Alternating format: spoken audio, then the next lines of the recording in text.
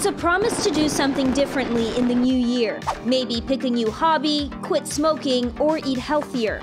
Every day, I am gonna do one thing I have never done before. That, my friends, is my New Year's resolution. Ooh, that's a good one. Yeah? Mine is to pilot a commercial jet. There's something about a new year that makes people yearn for change. But more often than not, experts say people don't go about their resolutions the right way. January 17th is the average day that most Americans break their resolutions.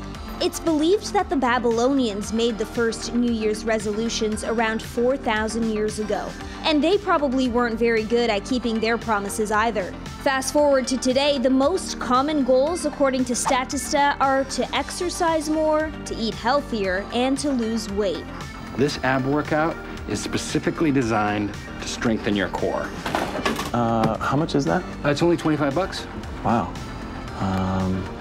Okay. But if a healthier lifestyle is part of your plan, cardiologist Dr. Stephen Kopecky says start off by scheduling a wellness visit with your primary care provider and pick a day or week to focus on a healthy habit so that it's not overwhelming. And maybe look to your dog for some help.